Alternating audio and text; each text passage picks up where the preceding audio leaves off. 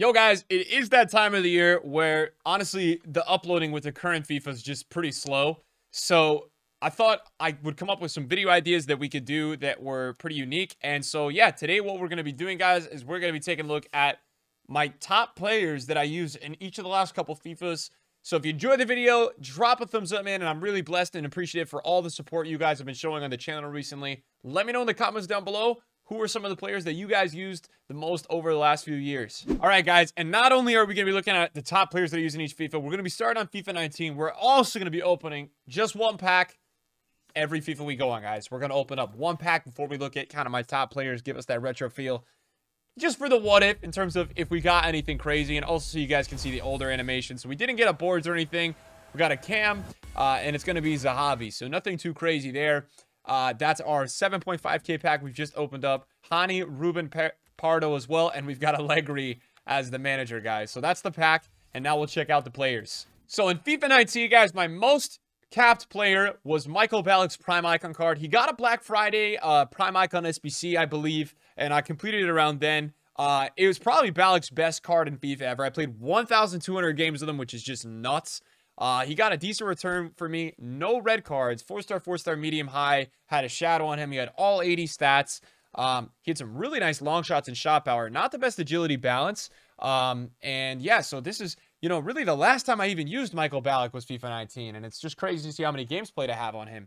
My second most played with player was Team of the Year Mbappe. I must have packed him, obviously, around Team of the Year. 1,170 games, so pretty close to Michael Ballack there. 4-star weak foot with 5-star skills. High medium work rates, 5'10", 99 pace, 97 dribbling, 96 shooting. And look, man, that's like the iconic Mbappe dynamic. He had more, average of goals and assists combined than games for me, and he had incredible in-game stats. He got maxed out finishing, maxed out positioning, really high strength, amazing heading, 99 stamina, and just overall, really no flaws in this card. If you look anywhere, there's just not really a stat that's really that bad, even with the balance up at 90. So not surprising to see I played so many games with this card. It's an incredible looking card. All right, guys, so my third most played with player was Cannavaro's Moments Icon. And if you actually think about the amount I probably used his Prime Icon, it was nuts. But I had the Moments Cannavaro. I played 708 games with him. 83 pace, 98 defending, 89 physical. And what a card, man. If I could think about a memory about FIFA 19, I'd probably think about Cannavaro just jumping to the sky to win every single header. He was incredible. All right, guys, my fourth most capped card in this FIFA was Footmas De Bruyne. I had 653 games played on him. He was a part of my 30-0 squad, and it was just such a good card. It came out at 500K. A lot of people didn't do it, but I knew his finesse shot was crazy. His shots were crazy, and his passing was really crazy. So he was a great player for the way that FIFA 19 really played. High work rates on him. 5-star weak foot, 313 goals scored, 229 assists, and he did manage to get a red card. He did. I love the Footmas design from this year too. There's something really special about it. I love the way it looks. And from what it actually looks like, my fifth most capped player was Alex Telles' team of the season. Alex Telles is probably the way you properly pronounce it. 72 assists, 35 goals from the fullback spot. I used him as an overlapping fullback, but it's surprising because, to be honest, he only had 2-star weak foot and 3-star skills. So not the most crafty fullback, but really got it done for me, and obviously was the key link to using Eder Militão's team of the season. So incredible card, and these were my top 5 on FIFA 19. All right, guys, so FIFA 20 was really the FIFA that I grinded the most. It was the gameplay that I thought had the highest skill gap, so I played a lot of this FIFA. And we're going to open up a 7.5K pack. It'd be interesting to see what's going to be our highest rated if we do 4 FIFAs today. What we're going to get as our highest rated. This one, I think, is a boards, if I'm not mistaken. And nope. 3 years later in time, and I still don't know how to read packs. It's Bastos from Lazio. And we've also got Buffal in this pack, who I think potentially had 5-star skills. I'm not 100% sure. We've got the Italian Pele, and we've got a Newcastle center back. So not the best pack. I love the menus on this game, by the way. I think they look so clean.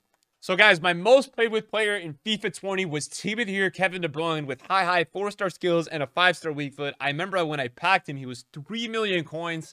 88 pace, 96 dribbling, 96 shooting, 82 defending, 99 passing, and 93 physical. What a freaking player. No red cards on this De Bruyne, but in games, literally the only thing he was lacking was the 86 agility and 83 bounce, and then everything else that he had kind of going on in game just made up for it. Like, this card outperformed his stats so well. One of my favorite cards ever. Like, the thing about De Bruyne is always really unique is that he always has all the traits, all the animations in every FIFA, so it's what makes him Kevin De Bruyne in every FIFA. You know, as I was looking through this club, it's quite interesting because I played a lot of FIFA this year, but I must have, you know, really gotten hit with the power curve where I kind of changed my team around because a lot of the players in my main team, which I'll show you guys at the end, are not actually like my most played with players. And what's funny is I actually have a 99 De Bruyne on the bench, so you can see that towards the end of the year, the cards just got crazy, right? This card has all 90s in statistics. All right, guys, my second most played with player was Team of the Year Trent. He had 3-star, 4-star, and I actually primarily used him in the midfield. I was using him as a center mid. I would sub him in-game. Team of the Year was really good to me this year, but I did do a lot of upgrades. This is when upgrades were super peak, and I just did a ton of upgrades in this Team of the Year. It was absolutely incredible. It was so addicting. But Trent was like my favorite center mid to use. I would sub him or move him in-game at center mid almost every game, and yeah, not surprising to see that he's my second most capped player, although a bit lower when you think about it compared to FIFA 19. Yeah, I had less attachment, it seems like, in FIFA 20 to some of these players.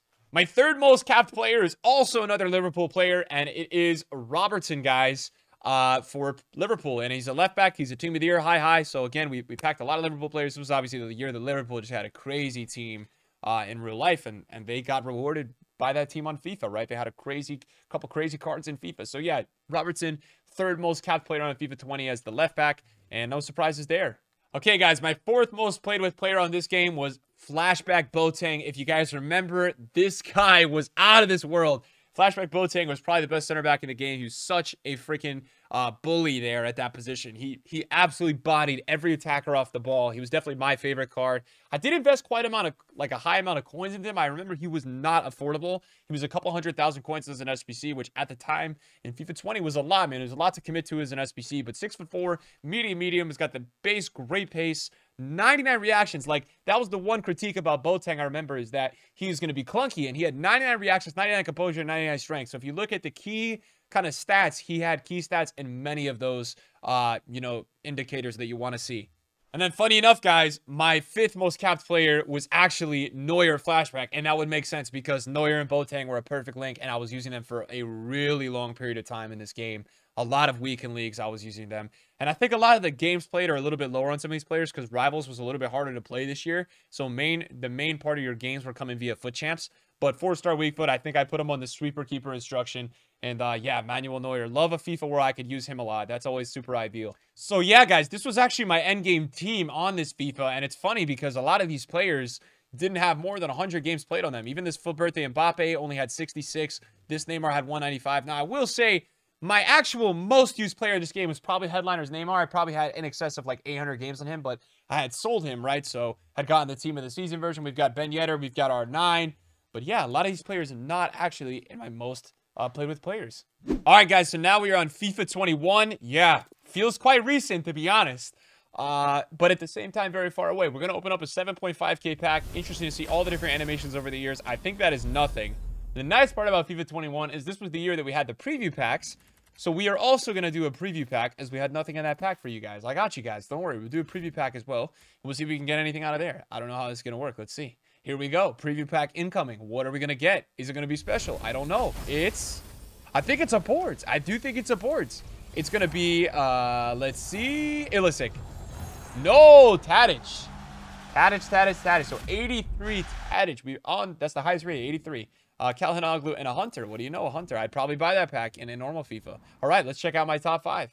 So my most capped player on FIFA 21 was Bruno Fernandes' team of the year. High, 4-4. What a card with 90 pace, 97 dribbling. What I remember the most about him was his long shots were incredible. He also had amazing animations. No red cards for Bruno. Incredible in-game stats. 99 ball control, 98 reactions, 97 dribbling, and 98 composure. Amazing card. You could kind of flex him as a DM, an attacking mid, a center mid. He really could do it all for you.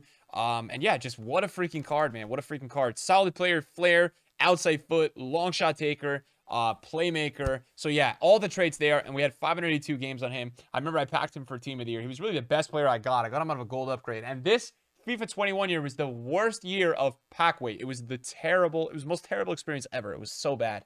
All right, guys, second most capped player was team of the year Messi, and boy, oh boy, look at that return. 481 goals, 327 assists in 563 games. Medium low, 4-4, but incredible experience this year with Messi. I loved him. I used him almost in every single team. I was obsessed with this card. I thought he was the best.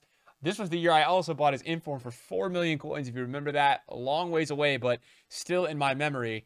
And that was just an absolute pain. 95 agility, 90 balance. Messi was so special in this game. One club player. Does he still have that trait in FIFA? I think he still did. I think that was such a meme that in FIFA 22, he still had that trait and he went to PSG. All right, guys, my third most played with player was actually UCL Neymar. I packed him tradable from Sonaldo Player of the Month. I totally remember it. 5-star, 5-star for this card. And yeah, about a goal a game for me, at least contribution-wise. Loved Neymar in this game. Always loved Neymar. Never a bad time using Neymar in FIFA. There's not much to say, and especially to get it first owner. And yeah, this is the last year we actually had these annoying UCL cards. Thank God EA removed these, because if you do remember, these were a pain. They were so annoying. And it was basically double the supply with the normal gold cards in the game. At least in FIFA 19, EA had given them all +1, so they were at least a little valuable for like a month or two. But when they became the same exact rating with the same exact stats, there was nothing more annoying. All right, guys, my fourth most capped player is Flashback Elshar. What a card, man. This card was incredible in FIFA 21.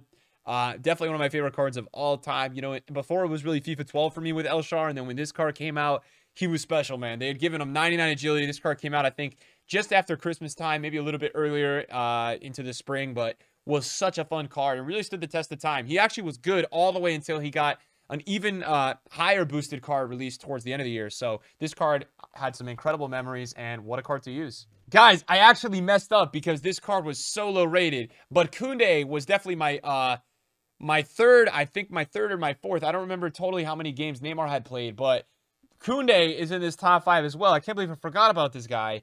Yeah, this guy was, I think, an objective early on, man. He was my center back for like 4 months. I loved him. I thought he was incredible. So yeah, we can't forget about Koundé. Let me know if you guys had Koundé in FIFA 21.